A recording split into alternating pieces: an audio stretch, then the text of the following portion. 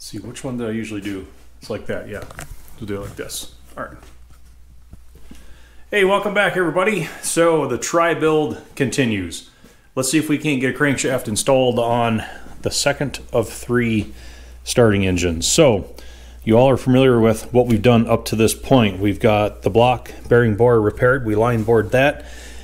This is going to be the acid test to see if everything lines in and, you know, clearances are right and we can get the crankshaft set in and the rear cover on and the thing still spins, right? So I'm optimistic. So, all right. And we left off last time with me trying to learn how to turn aluminum. And I think I got it down well enough to complete the bearing. The finishes are, I would say, to my liking. So all we did was pattern it off of the factory original 20 under bearing that I have right here. And, well, which reminds me, we're getting a little bit ahead of ourselves. So here's our next freshly ground crankshaft right here. Mains and rods, both 20 thousandths undersized. So the bearings are going to have a home on that. So yeah, I just analyzed and measured this one and basically replicated it as close as I could in every way except for the outside dimension, because this one has to be slightly oversized to take into account the material that we pulled out of that damaged main bearing bore. So these are only about a 1/1000th press fit to begin with. So I built about 1.5 thousandths press into this just for a little added measure. A few more specifications of this. Yeah, we have the oil supply holes have been drilled in, same spacing, offset, setback, diameter, what have you as the factory original. And when you drill these, they're not like a straight down in drilling. They actually come in kind of at an angle like that, from the side a little bit. Both of them are the same way.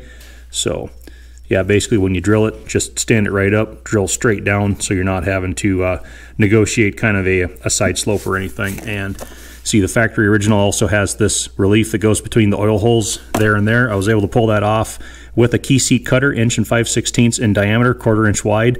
That was the perfect arc to get in there and bridge the space between those 2 feed holes. So the only thing we have not done is broach this other straight slot for oil supply here that's in the factory one. So I decided, being that this is aluminum and it is not as resilient as steel, I didn't really feel good about vicing it up into anything and then ramming a broach down there and then maybe, you know, tweaking it out a little bit. It's just not well enough supported in my mind yet. I'm not brave enough with it. I don't really know what all it can withstand. So my brain tells me the best support that's ever going to have is going to be in the block. So what we're going to do is press the bearing into the block before we broach that other oil groove, and then I'll even go through the revised retaining dowel that I'm planning on fabbing up for this. We'll get it all well secured with that, and then we're going to slam that 1/8 inch wide keyway broach right down there and finish off that last supply groove. So yeah, I've got a broaching set over here, and you know, these are the bushings for the broaches are pretty well sized to whatever capacity the keyway, you know, that size key could sustain. So needless to say, my bushings don't go out to, well, full diameter for these bearings. So I ended up making my own bushing for it, and it turned out rather well. We had a good time on the members feed behind the scenes, getting this all fit and slotted in the milling machine, and by that broaching bar goes right down there just nice. So that was kind of a fun kind of behind the scenes deal. Just kind of shows what goes into the making of these episodes that usually never makes it onto the public feed. For every episode that I, you know, throw on in the series here, it's typically about 3 days lead up time just getting, I call it duck rowing. I'm getting all my ducks in a row and everything, getting all the preparations done. And a lot of it lately has been making the tools to do the job, because I'm finally getting around to all these different types of oddball repairs that I've been thinking about for years, but I've never taken time to do. So if y'all are interested in additional behind the scenes content like that, there's always a link down below in the description. Click on that, see if it's something you want to get into. If not, that's cool too. On with the build. And the final thing I should mention here is crankshaft end play. So y'all are familiar with how we set that up from the last build. It's just, it's all contained in how deep you make the bearings. So I was able to employ once again my crankshaft in-play tool gear. I just took a little bit out of the inside of that, you all saw, and we bolt that on there, and we can decide how thick we want to make our bearing. I got a nice 10 thousandths in play on this. We're kind of right down towards the tighter end of the spec. So, oh, and one other thing, question in the comments section asked if it had to do with right there and there, those alignment marks, those two C's. They're kind of in line with the two the key slots in there, and someone asked if it was even possible to put this on 180 off, because the image looked like maybe the key slots weren't directly in line with one another. They are directly in line. I did go back and verify that, so you can get those marks out of alignment if you're not careful. So, now we've covered all that, we can put a bearing in. All right, same setup as before. I'm going to use hydraulics to pull it in. The only difference this time, I'm putting some sleeve retaining Loctite on the bearing just to back it up a little bit.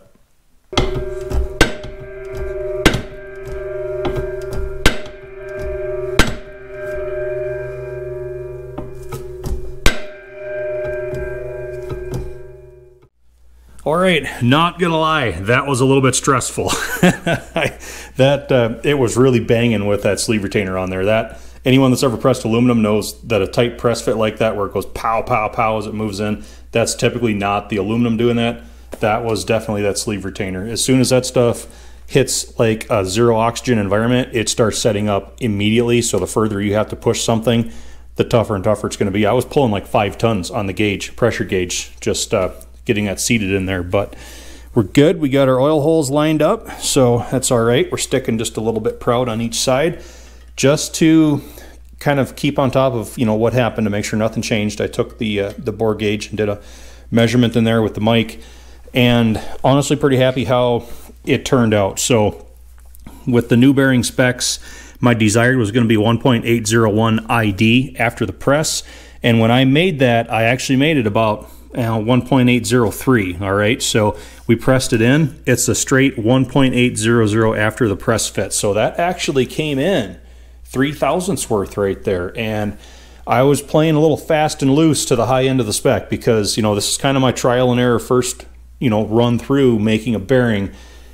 This is when you really learn how it acts. So, well, when you consider the measurement on the crank, I am left with a 8 thousandths running clearance after the press fit, and I'm pretty happy with that, because we'll go starting engine, crankshaft, main bearing clearance aluminum 5 to 8.5, max permissible 15.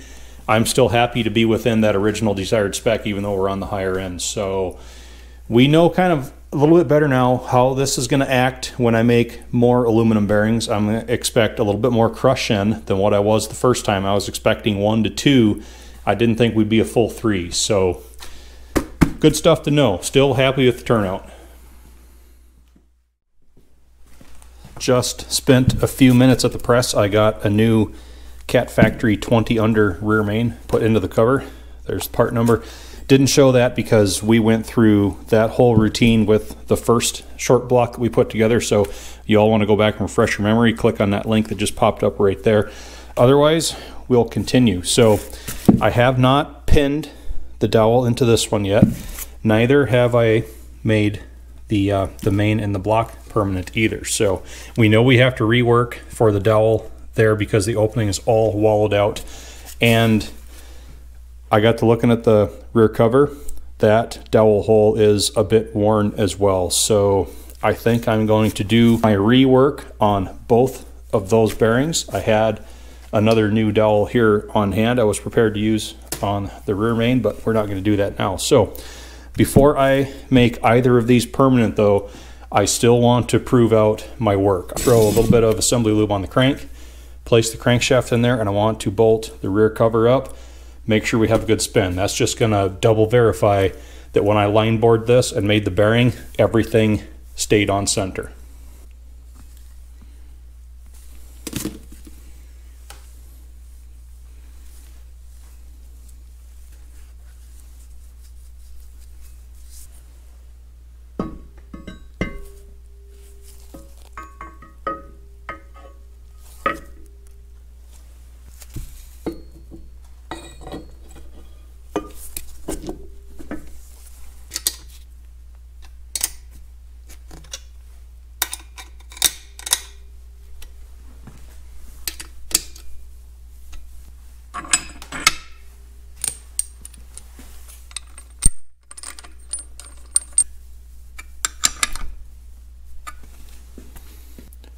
And now for the test. Oh yeah, that is smooth. I'm liking that. Let's check end play. Yep, still got our end play there. I think everything we did turned out right on. That's quite a relief. We've got a good workable system. So, oh, that's smooth. Perfect. All right, we can proceed now. Now, to get a bit creative, how are we going to rework the old friction fit dowel? Well, let's start by looking at the original design. So we have an 1/8 inch through hole in the center. That's for letting just that much more oil into the bearing. So we're definitely going to want to retain that. And these are right about 1/4 inch diameter on the shank with just a little bit of a head on top to bottom out. So when we take a look at the hole that the old dowel went in, that hole has been wallowed out beyond 1/4 inch. So another thing we want to look at, I'll get you guys all the way in here so you can see, maybe, hopefully. All right, we've got this flat land that goes just around the top of that dowel hole. That land area is 3/8 of an inch in diameter across. So that's another important dimension to keep in mind. So after further assessment, I've determined it's going to take a 17/64 diameter drill bit to re-round out that old dowel hole. So that kind of leads us down the path that we're on right now automatically. Again, McMaster-Carr, I'm pretty sure at present rate they're probably going to send me a Christmas card this year, just saying. I've been plenty good to them. So here's a 17/64 extended length short flute drill bit. So we can put this in the drill press or the milling machine, whatever we want to do, and have enough distance on the bit to have a nice square approach on that old worn out hole. So we're not fighting a drill chuck with a standard length bit, having to come in at an angle because the chuck's wanting to hit the sidewall of the block. So there's our bit right there. 17/64 is also the pilot size for a 5/16 by 18 thread pitch tap. You see where I'm going with this? I'm going to take this out to a 5/16 by 18 thread all the way through the block, all the way through the bearing. And to create the new threaded pin, once again, McMaster-Carr had this 10-pack of 5/16 by 18 by 7/16 alloy socket head cap screws. So these are not going to fit as they are, but we can make them fit. First thing we have to do is get that 1/8 inch hole drilled all the way down the center of that.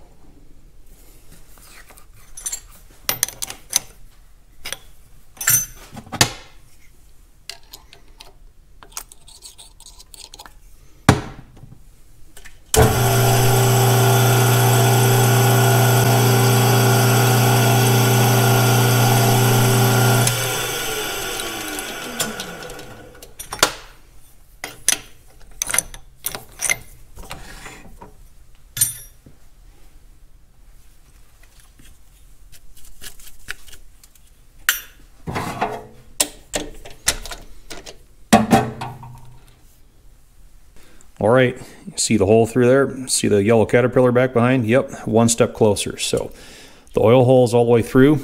The next issue we have is the fact that the head is a 7/16 diameter on this, and we need to take it down to less than 3/8 to fit down into that land. So once again, back to the lathe. All right, just trying to decide how I'm going to put this in the chuck. I could do it the same way that I did when I drilled the hole, but I kind of like to have, I want to take that whole head down. I don't want to be right up against the jaws. So time to get a bit creative once again. I think I have an idea.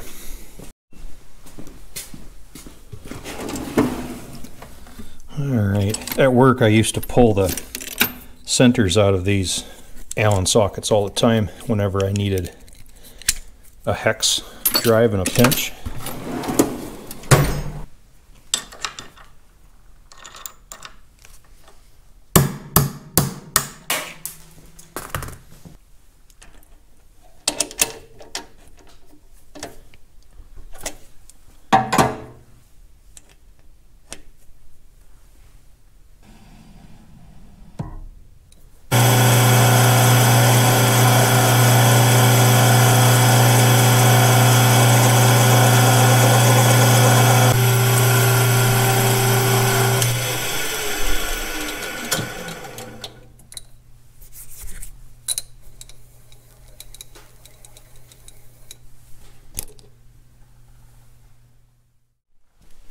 Okay, everybody, here's the finished product. So yeah, that oil hole all the way through, and I turned the head down to a 0.345 inch diameter. That's going to give me a little bit of wobble room inside that 3/8 pocket land on top of the threaded hole there. So compare that next to the original design.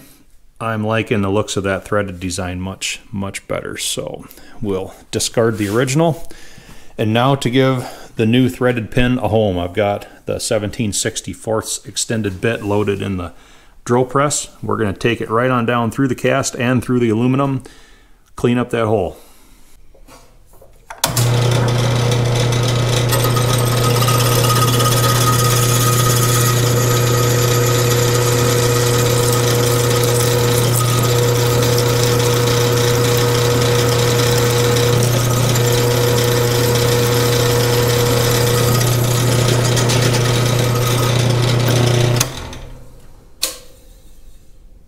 Okay, that looks great, but these GoPros are so weird. I've had this kind of happen on like the lathe shots before.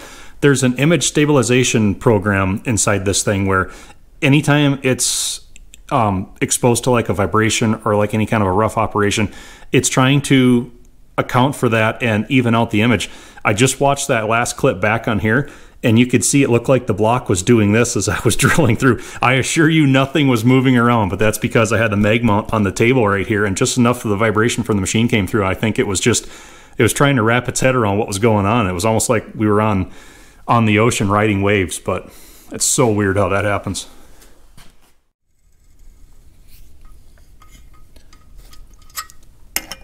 A lot of times when tapping, I'll use this little square, this little gauge block to just kind of check to see how straight everything's going. Yeah, it's actually looking pretty good.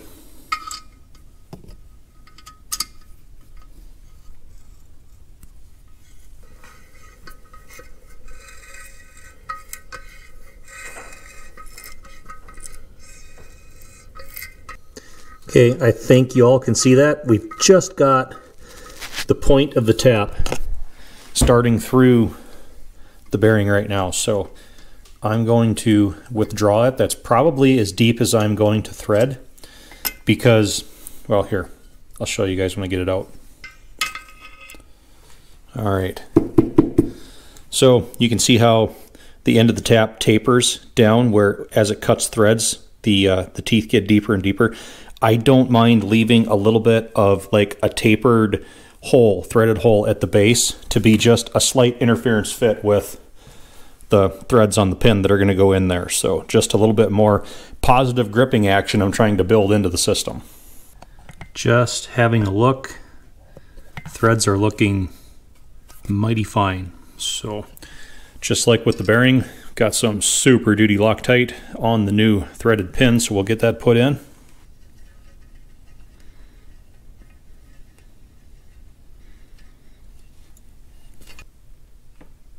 Yeah, that's not gonna come loose. I'll guarantee it. Having a look from the outside, there's the head of the new pin, and here's what I'm looking at right now. Yeah, we have good recess up inside that bearing. We're not even down into the relief cut for that oil groove there, so not only will the end of that never touch the crankshaft, we should be able to broach that slot in there as well without having to get the cutting wedge, the cutting bar up into that the steel of that set screw, of that Allen screw. So yeah, we even hit the oil relief right dead center. I'm kind of happy with that. And carried out all the same steps to put an updated threaded pin into the bearing that's in the rear cover. So yeah, I'm liking the system. It fits very well in here. The difference with this one though, you can see it's a rather tight fit between those two oil holes. They're definitely closer together in this rear main than they are in the front.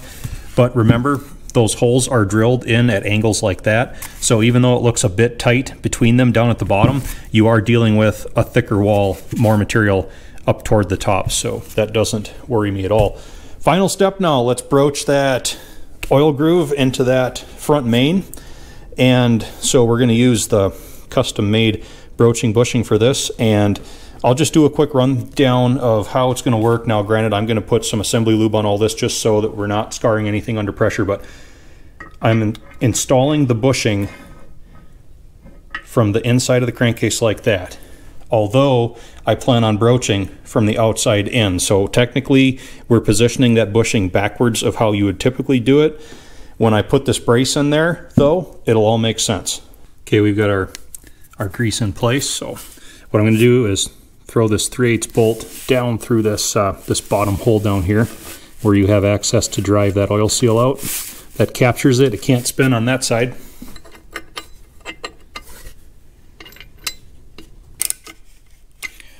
Okay, so we have our angle brace in there. We're braced well against the floor of the case so it can't tip out, and we're hard up against the bushing for running the broach through. And in this case, I'm using the heavy flange, the heavy shoulder on the back side of that bushing to support the bearing, because when I take the bar and force it, or the cutter I should say, and force it through, I want to have something to resist the pressure of me trying to push that bearing in deeper into the case. I know it's probably not going to move now between all of the Loctite and the threaded pin and all that stuff. I'm just stupid, so I just want to have extra insurance. So that's why we have the bushing set in there the way we do. So let's put a slot in that thing.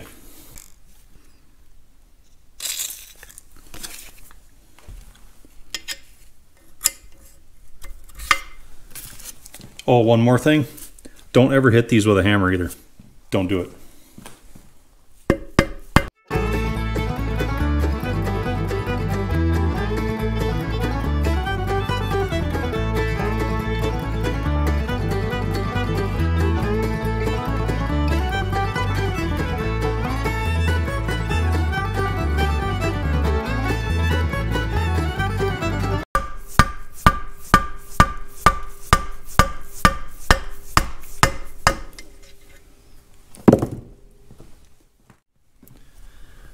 Having another look, I think that turned out pretty well.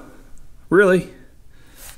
This is what we were patterning it off of. So there's the factory original with all the different reliefs and everything cut in the inside. And yeah, I think that's a pretty close stand-in. I think that's going to work, honestly. Yeah. And we've got our updated threaded retaining dowels in. So I don't know if you can call them dowels anymore, but yeah, it's my opinion that if Cat would have went away from just that straight friction fit dowel and went with a threaded option similar to that, I really believe that we would not have seen the spun front main bearing problem that happens with these. So I'm liking it. It looks clean. It doesn't really look out of place, and it should perform better than the factory originals. So all right, that concludes how to talk for 30 minutes and still not put anything together. Right? So, yeah, I went super heavy on the details with this one, but I wanted to show exactly what I was doing and explain and demonstrate what I had in mind for this, and I think I accomplished that. So yeah, I'm going to have to call it for this episode. My rural internet's already yelling at me. This is probably going to be another long one, but it's all right. We'll make it. So thanks again, everyone, and as always, till next time.